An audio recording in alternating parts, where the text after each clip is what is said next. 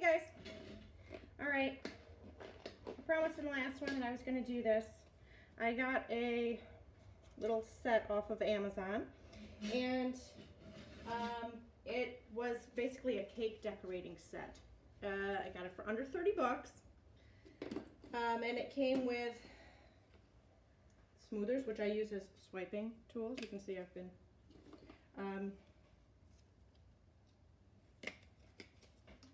I'm sure I'll find a use for those at some point. Also came with a couple of spatulas that I can use for swipes as well. I meant to have it out for you, but I didn't. It's a metallic one. The plastic one that I have has got the weird concave underneath, so it always gives me a funky dimension. And then I noticed it came with one of these. It also came with a couple of little tiny silicone mats that I use to dry small things. Silicone spatula, and shout out to Canella. It kind of reminds me of her little spatula, but on a smaller scale. So I was like, oh, cute. Yeah, I'm sure I'll use that at some point. Okay, so this is a 14 by 14. I set out a box, put one of these puppy pads underneath, which is dry, but that way it kind of catches any splatters that I may have. And then if you look at it this way, you set it in the box, you think, oh great, make sure you turn it all the way around and make sure none of the edges touch, and it could slide around a little bit. So I reinforced it because I didn't want the cake spinner to sit directly on the canvas, because then it presses up the inside of the canvas. So I took a piece of cardboard, cut it to width. This is, like I said, a 14 by 14. And then I put 2 pieces of tape on the inside, and just to keep it squared on the canvas, so that the canvas, as you spin it, doesn't go whoosh. You don't get that centrifugal force throwing it off. Same thing, and then put a piece of painter's tape, folded it around, taped it to the. So then you set it in here, and you think, oh, that looks fine. Well, then move it around a little bit, spin it a couple of times, and see if it moves. Where does it move to? Because you don't want to go to spin it and then have it catch the edge of the box. Okay? Like that. And then you center it this way and that way.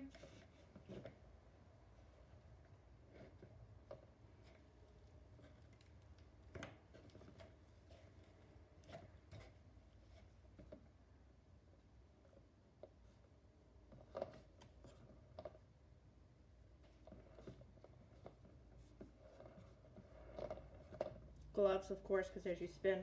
So what I'm thinking is just doing like a basic, like maybe a puddle pour. I don't use the bloom technique, the Sheely thing, but something kind of like that. I'll kind of blow it out a little bit, then I'll spin it and see where it goes.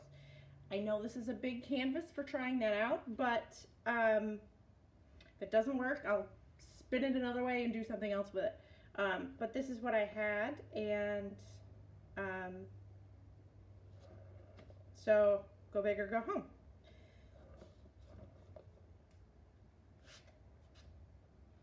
All right, I'm going to lay down a little bit of titanium white. Just mix this. And I know I've mentioned this before, but when I mix a separate cup of something that I know I'm going to use a lot of, or if I don't have it pre-mixed and I just do it specifically for a project and I do it in a cup like that, I have one of these cups that I've measured, you know, I've done water back and forth, measure, so I know where on the cup these little divots, these little lines represent something that's not moving much. There's my consistency. I don't want to thin it out too much more than that, I don't think. We'll see. I've got a little goo, not goo. Oh, great. I want a little bit more in there. Lots of air bubbles. course, I just mixed it, pouring it straight on, so it's kind of what I expect. All right.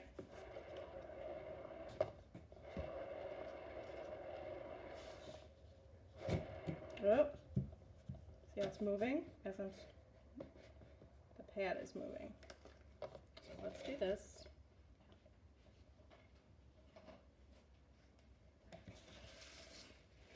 This is just a reinforced bottom.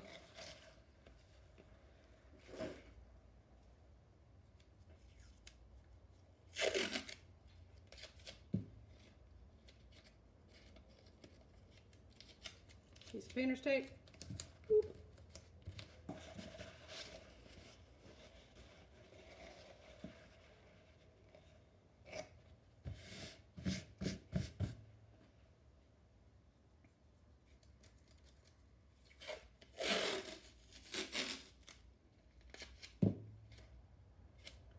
I also don't want my, I don't want to move too much, I'm going to do this.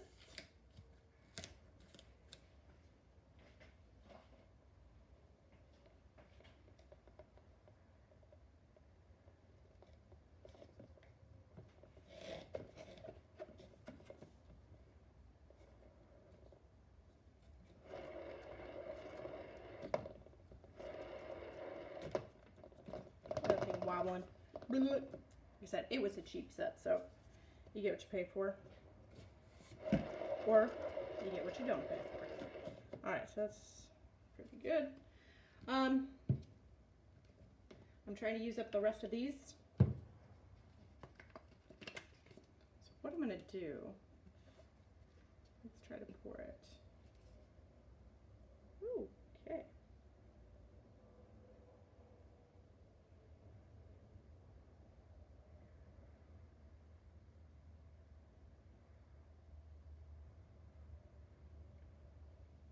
Okay, these don't want to pour. So I've got the nylons tied around the top so that I'm keeping my goobers out of, I'm wiping off the top of the nylon to make sure there's no, where the paint has stuck to the nylon, and then that puts gunk into my piece too. No thank you. So just gently wiping that off.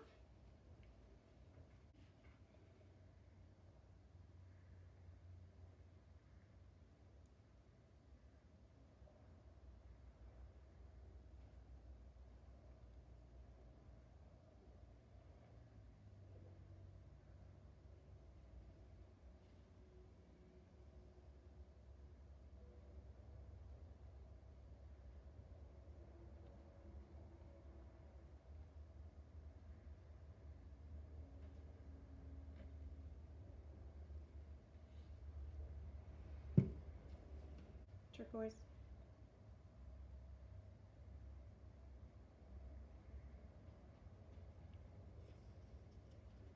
I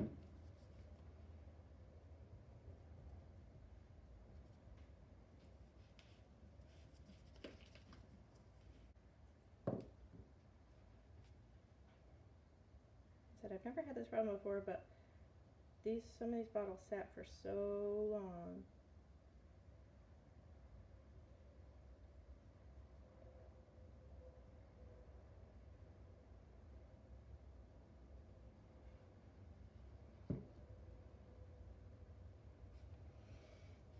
Oof. Look at the huge chunk in that blue that's on the other side of the nylon. Ugh. Well, that's why I had to do this. So.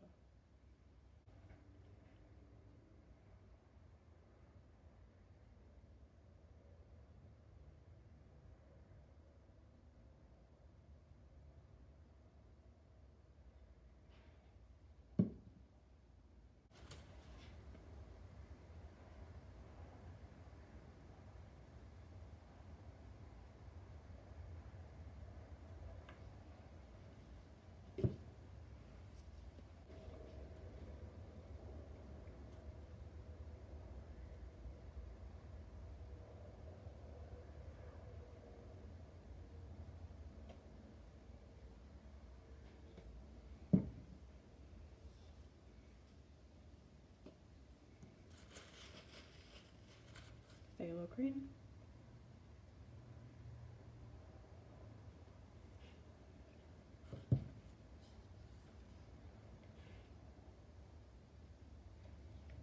Okay, I'm going to skip over a whole bunch of the layering and just skip ahead. Box isn't level. Okay, hopefully this box will keep me from putting my chest into it as well.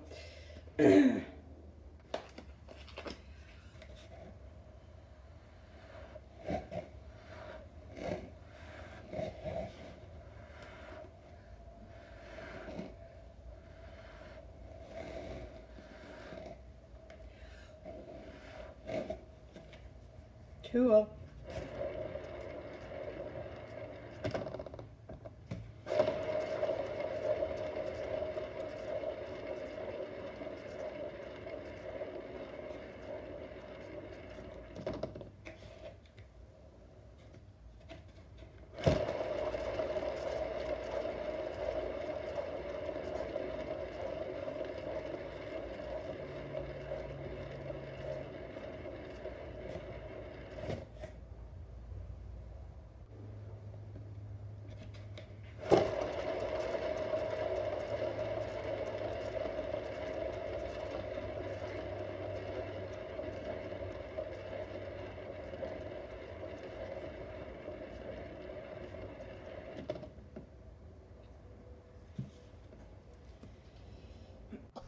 Okay, I know this is getting a little long, so I'm speeding this up here, but just wanted to let you know what I'm doing. I'm just filling in the edges with a little bit of extra white paint so it can continue to spread out as I spin it.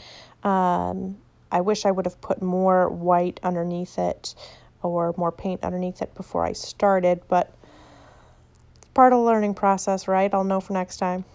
All right, so I'm going to speed this up and see you when it's done.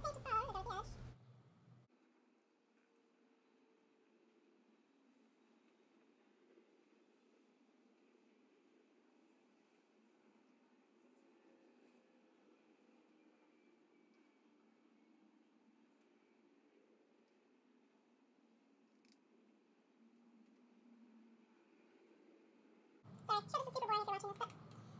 Okay.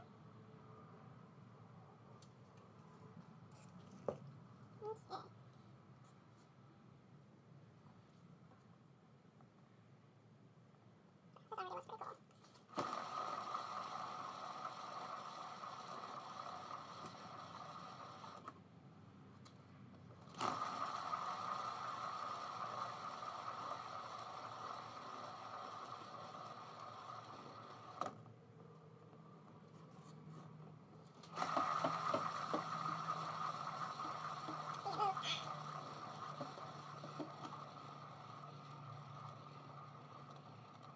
box.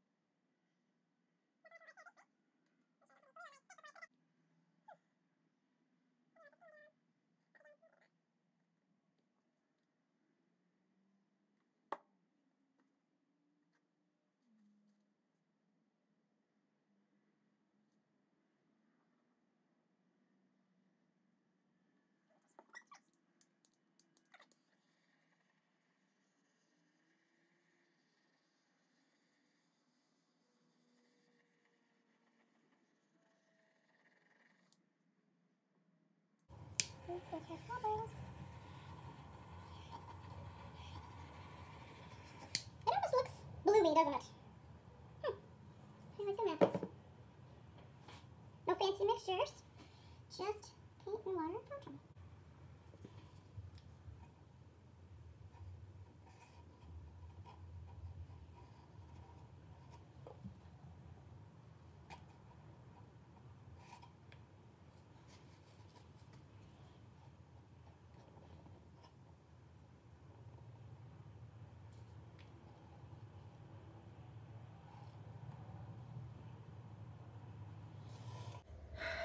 I like it.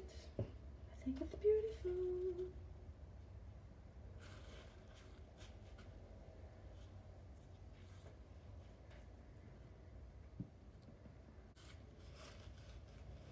How do I lose the lid to my white every time I pour?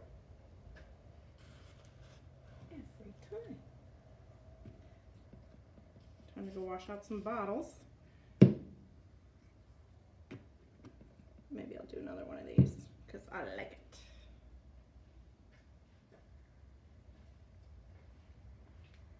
All right. Thanks for watching, everybody. Hope you like it. Thumbs it up if you do. If you want to. So pretty.